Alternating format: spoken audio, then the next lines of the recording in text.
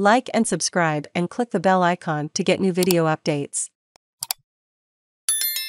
Aboriginal and Torres Strait Islander flags permanently fly at Government House for the first time in its 183-year history. South Australia's Government House will permanently fly the Australian Aboriginal flag and the Torres Strait Islander flag.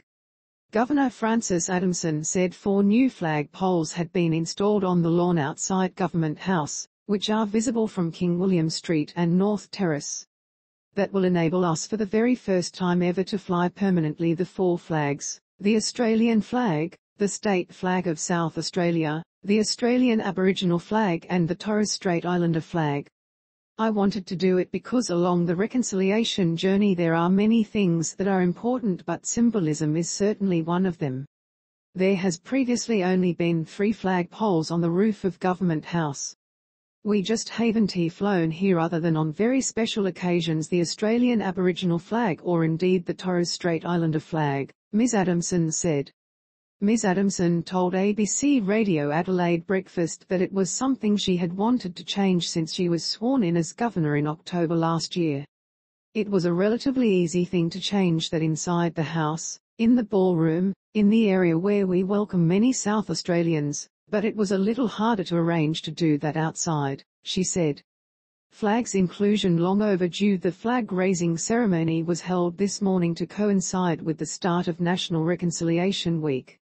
Ms Adamson said it was long overdue. It was first flown in Tarntanyangga, Victoria Square, in 1972, so that was 50 years ago, she said. These things do take time. People don't necessarily focus on them, but it's a focus of mine. It has been for a number of years.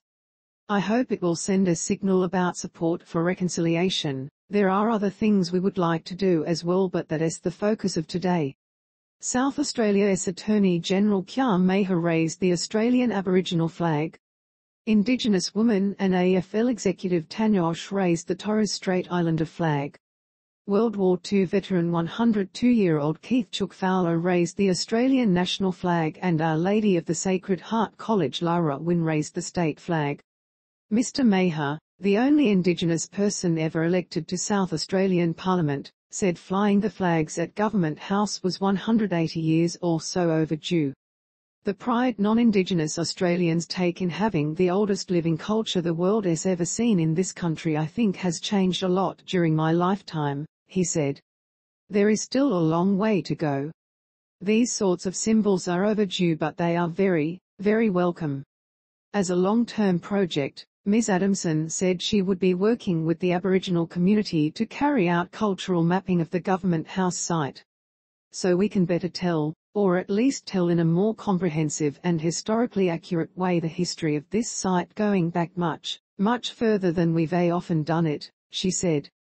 Posted 11 hours ago, updated 11 hours ago.